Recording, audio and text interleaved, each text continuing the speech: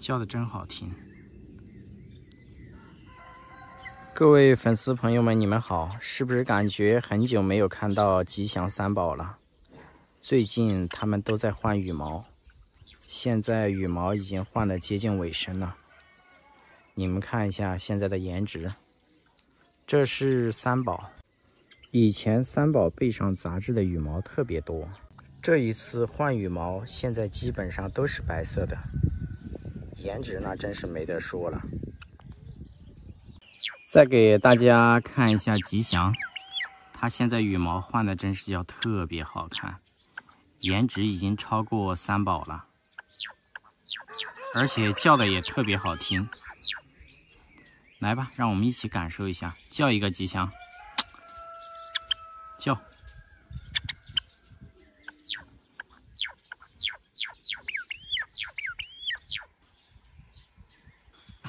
太好玩了。但是唯一的遗憾，他们两个都是公的，现在见面就打架。哎，不然的话，他们这个年龄早都应该可以繁殖了。我就纳闷了，我养的鸟怎么都是公的，而且都爱咬人。现在给我的感觉就是三宝那种白色，看久了就会有审美疲劳，然后吉祥这种颜色，总是觉得特别好看。不是特别惊艳吧，但是你什么时候看都会觉得很舒服。这颜值是不是已经超过三宝了？哼，他这嘴巴一刻都没停过，只要拿在手上，他就不停地叫，特别高兴。去吧，站到树上也在叫。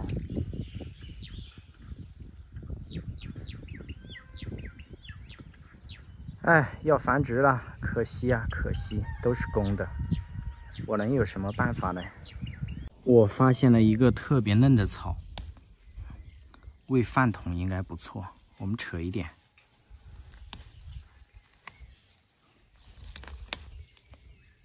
饭桶，来，给你搞一点好吃的。从来没见过这种草吧？这种草我们这里经常拿去喂猪、喂鸡。所以兔子吃应该也没什么问题。来，这个死饭桶好像还不喜欢这个味道。看一下这个死饭桶，现在长得多胖。现在这个块头是越来越大了，而且越来越挑食了。这草它都没兴趣吃了。哎，走了，拿去喂妖姬了，不给你吃了。看一下妖姬长得快不快？别人每次一来都问你这养的两个什么鸟，我说是小鸡，他们说都没见过这种鸡。颜值还不错吧？吃不吃？好像他们很喜欢吃哦。特意把妖姬拿出来给你们看一下，这颜值是不是还可以？这个冠越来越大了。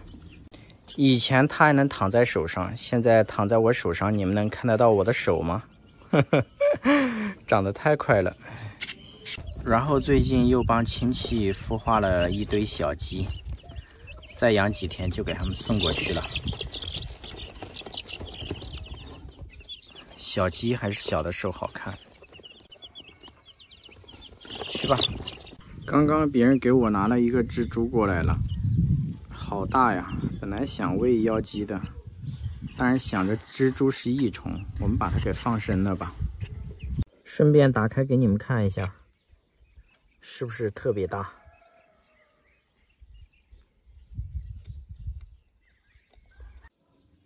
赶紧走！跑了。这是之前从一个粉丝那里救助回来的，今天已经养了9天的时间了。你们看一下变化大不大？一共是3只小鸟，还有一只因为比较小一点，所以就没有把它给带出来。今天就带了2只出来，让它们练一下胆量，以便于以后更好的放生。随着它们一天天的长大，颜值也没有变高。但是我知道了它们是什么品种，加上有很多粉丝给我留言，我也看到了。它的学名叫吉林，长大以后颜值还行吧，但是现在这个颜值的确是不好看。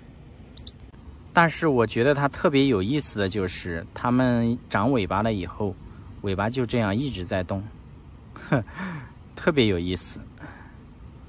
而且这种鸟的话，我们这里还算是挺多的吧。一边的在小河沟旁边呐、水库旁边呐、马路上啊，经常都能看到。这也是第一次接触这个鸟，而且我发现它们的腿特别长，只要给它们放到地上，它们跑的速度特别快。看一下啊、这尾巴好同步啊！跑了跑了跑了！这几个小家伙现在野性十足，这第一次出来，它就想逃跑。不要急，等你长大了会吃东西的，我就把你给放了。我也不想养，你实在是太丑了。再说你们现在还不会飞，你能跑到哪儿去呢？一看这家伙就是白眼狼，我一天给你好吃好喝的，你还想逃跑？完了，这是又饿了，我先给他拿点吃的吧。你们就说一下，这服务到位吗？蜂蛹，我自己都舍不得吃。吃饭，吃饭，吃饭，一口就吞了。另外一只就想着逃跑。这尾巴，我都担心你把腰给闪坏了，不停的闪。来，小伙子，不要闪了，吃点饭，开饭，开饭，还不饿。哎呀，这一下应该都吃饱了。吃饱了不要逃跑啊！吃饱以后特别安静，东张西望的，应该是在策划怎么逃跑。但是现在逃跑的话，那就不是逃跑，那是自杀。又不会吃，也不怎么会飞，出去之后只能成为什么猫狗啊之类的口粮，结局很惨。所以现在你们还不能跑。我准备再养个半个月的时间就进行放生，前提条件是它自己会捉虫吃，到时候我就放心了。养这种小家伙真的很辛苦，不过现在这个样子还是挺可爱的，有点丑萌丑萌的，特别在逃跑的时候，我特别喜欢看。小伙子，再给我们表演一个逃跑。这小尾巴，咋了？这吃饱了也不跑了？